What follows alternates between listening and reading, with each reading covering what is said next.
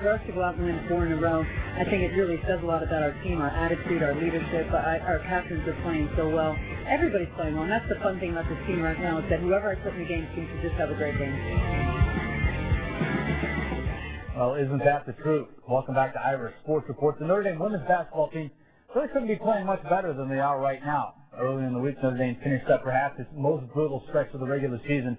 4 consecutive games on the road, and as you heard Muffet McGraw say, they won them all. Notre Dame wrapped up that stretch with a game at DePaul on Tuesday, and the Irish got off to a strong start in this ball game and never looked back.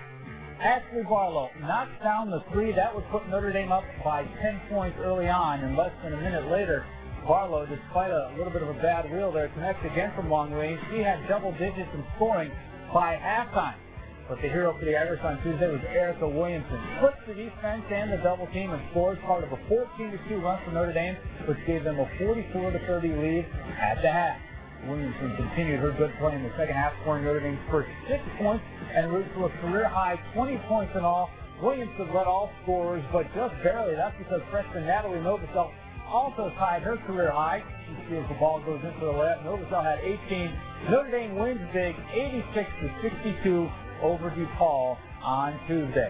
And that's brought Notre Dame's overall record to 13-1 as they return home for the first time in almost a month, hosting Georgetown on Saturday. Muffet McGraw had the light with she saw on Saturday night. Irish get to work on defense. Lindsay Strader with the steal. Gets it up to Becca Buszewski, who scores on the reverse. Then Strader goes to work on the offensive glass.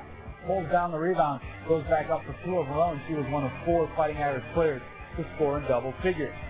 Kelly Watson almost got the double figures. She did all of her damage in this game from behind the 3-point line and chipped in 9 total points. And for the second game in a row, Erica Williamson set a new career high. 20 points on Tuesday, 21 points on Saturday.